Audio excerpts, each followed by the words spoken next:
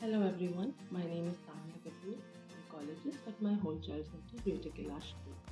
Today I'm going to be talking about anger management, something that we see very common in children and adolescents alike.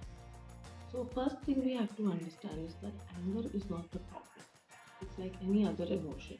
However, the expression of it when it becomes inappropriate or harmful is when it becomes a problem.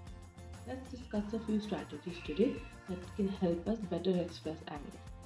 The first thing, it's always a good idea to diffuse or de escalate the situation. That is, the anger needs to stop instead of increasing. So, the best thing that you can do is leave the situation. It could be the room, it could be the phone call, or it could just be a conversation with a friend. Leave the situation and come back to it 5 minutes later. Giving yourself that pause really allows your mind to calm down and think rationally.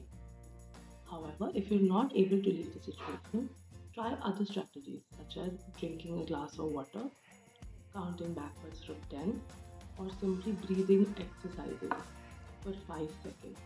This too gives the mind that much needed pause to calm down and think rationally. Another strategy that really helps a lot of people is physical exercise. In general day-to-day life, physical exercises helps you manage your energy appropriately. That regulation of energy comes to use especially when you're having difficulty managing your anger. I hope these strategies help you.